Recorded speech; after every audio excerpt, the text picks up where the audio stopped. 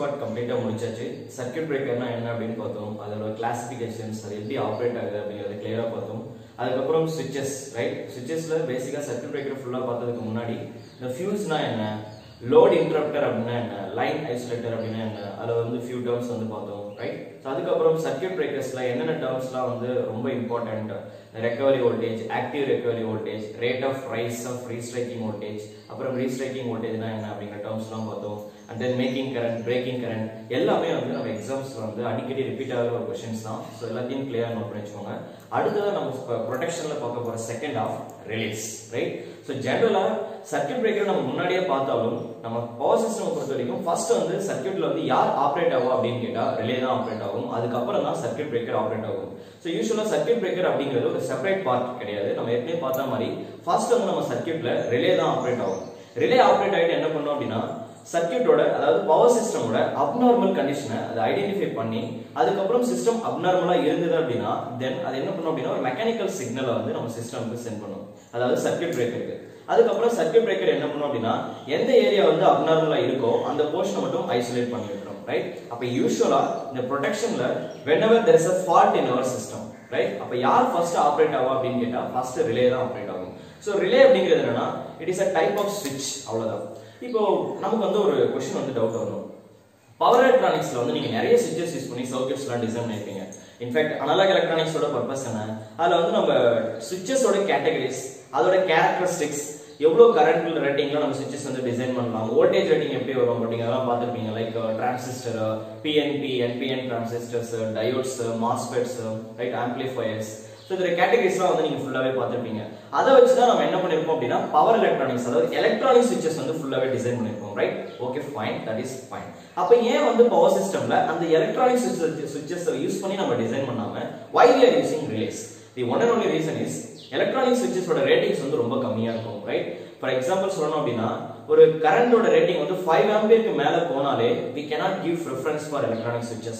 அதே மாதிரி high voltage rating போகும்போது we cannot give preference for electronic switches. That's why we are giving preference for relay. So relay is a mechanical switch. Actually இது எப்படி இருக்கும் அப்படின்னா ஒரு contact வந்து ஃபிக்ஸடா இருக்கும், ரைட்? சோ இது என்ன ஆக்ட் ஆகும்னா ஸ்விட்ச் எப்படி இருக்கும் அப்படின்னா யூசுவலா ஒரு ஸ்விட்ச்னா எப்படி இருக்கும், இப்படி இருக்கும், ரைட்? சோ ஆன் பண்ணும்போது ரெண்டும் க்ளோஸ் ஆகும், ஆஃப் பண்ணும்போது திரும்ப ஓபன் ஆகும், ரைட்? சோ இந்த கான்டாக்ட் வந்து மூவிங்ல இருக்கும், ஒரு கான்டாக்ட் ஃபிக்ஸடா இருக்கும். இப்போ ரிலே வந்து எப்ப ஆபரேட் ஆகும் அப்படின்னா இனிஷியலா இது ஓபன்ல இருக்கும், சிஸ்டம் வந்து அப்நார்மல் கண்டிஷனுக்கு போகும்போது இது வந்து ஒரு எலக்ட்ரோ மேக்னெட்டிக் டிவைஸ் தான், ரைட்? சோ இதோட பிக்கப் கரண்ட் சிஸ்டம்ல ஆல்ரெடி போயிட்டு இருக்கு, ரேட்டட் கரண்ட் டிரான்ஸ்மிஷன் லைன்ல அது வந்து அப்நார்மல் கண்டிஷனுக்கு போச்சு, அதாவது பிக்கப் ரிலேயோட பிக்கப் கரண்டோட அதிகமாச்சு அப்படின்னா அப்ப என்ன ஆகும்னா ரிலேயோட காயில், ரைட், அதோட மேக்னெட்டிக் காயில் வந்து எனர்ஜைஸ் ஆயிட்டு இது க்ளோஸ் பண்ணும் சர்க்யூட். சோ இது க்ளோஸ் பண்ணும்போது என்ன ஆகும் அப்படின்னா இந்த காயில் வந்து இங்க நம்ம எனர்ஜைஸ் பண்ணி வச்சிருந்தோம், ஏற்கனவே நம்ம சர்க்யூட் பிரேக்கரோட ஆபரேஷனா நான் சொல்லிருப்பேன். இது க்ளோஸ் பண்ண உடனே there is a mechanical signal. அது யாருக்கு ஃப்ளோ ஆகும் அப்படின்னா ரிலே வந்து சர்க்யூட் பிரேக்கருக்கு ஃப்ளோ ஆகும். இப்போ சர்க்யூட் பிரேக்கர் என்ன பண்ணும் அப்படின்னா அந்த சிக்னலை ரிசீவ் பண்ணி, ரைட், அது வந்து எனர்ஜைஸ் ஆயிடும். அங்க ஒரு பேட்டரி, டிசி பேட்டரி இருக்கும், அந்த டிசி பேட்டரி வந்து எனர்ஜைஸ் ஆயிட்டு சர்க்யூட் வந்து ட்ரிப் பண்ணி விட்டுரும். அதாவது எந்த ஏரியா ஃபால்ட் இருக்கோ அந்த ஏரியாவை ட்ரிப் பண்ணி விட்டுரும். That's all. So what is the conclusion? நம்ம பவர் சிஸ்டம்ல நம்ம ஏன் ரிலே யூஸ் பண்றோம் அப்படின்னு பார்த்தாச்சு. அண்ட் செகண்ட் திங், ரிலே தான் ஃபர்ஸ்ட் ஆபரேட் ஆகும், அதுக்கப்புறம் தான் சர்க்யூட் பிரேக்கர் ஆபரேட் ஆகும். Okay, let us see the classification of relay. என்னென்ன மாதிரியான ரிலே எல்லாம் நம்ம பவர் சிஸ்டம்ல யூஸ் பண்றோம் அப்படின்னு கேட்டீங்கன்னா வெரைட்டி ஆஃப் ரிலேஸ் இருக்கு, நிறைய இருக்கு. ஆனா நம்ம இங்க பார்க்க போறது நம்மளோட எக்ஸாம்க்கு என்னென்ன ரிலேஸ் தெரியாது மட்டும்தான். Anyway first we will see the general classification. So பேசிக்கா ரிலேஸ்ல பாத்தீங்கன்னா 2 டைப் ஆஃப் ரிலேஸ் இருக்கும். ஒன்னு வந்து நம்ம பிரைமரி ரிலே, இன்னொன்னு வந்து நம்ம செகண்டரி ரிலே அப்படின்ற ரெண்டு கேட்டகரியா பிரிச்சு வச்சிருக்கோம். இது என்ன பிரைமரி ரிலே, இது என்ன செகண்டரி ரிலே? பிரைமரி ரிலே அப்படின்னா என்னன்னா ஒரு டிரான்ஸ்மிஷன் லைன் இருக்கு அப்படின்னா அந்த லைன் கூட ரிலே டைரக்ட்டா கான்டாக்ட்ல இருக்கும். See, I will show you.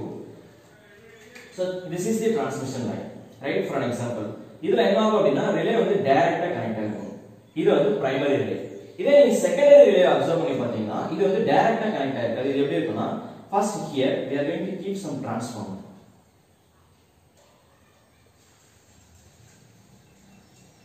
So the transformer terminals என்ன இருக்கும் அப்படின்னா ரிலேல கனெக்ட் ஆயிருக்கும். Why? Because transmission லைன்ல போற கரண்டோட ரேட்டிங்கும் வோல்டேஜோட ரேட்டிங்கும் very very high. கரெக்ட்டா?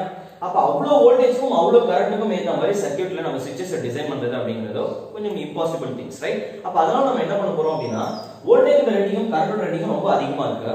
So instead of directly using them to design the circuits, we are going to step down with the help of current transformer. அதுக்கு அப்புறமா we are connecting the device. They are called secondary relays. அப்ப primary ரிலேஸ் அப்படினா இந்த மாதிரி எதுவுமே பண்ணாம டைரக்ட்டா நம்ம டிரான்ஸ்மிஷன் லைன்ல அப்படியே கனெக்ட் பண்ணிக்கலாம். they are called primary relays, right? So that is the difference between primary relays and secondary relays. இதோட கிளாசிஃபிகேஷனை அடுத்த வீடியோல பார்க்கலாம்.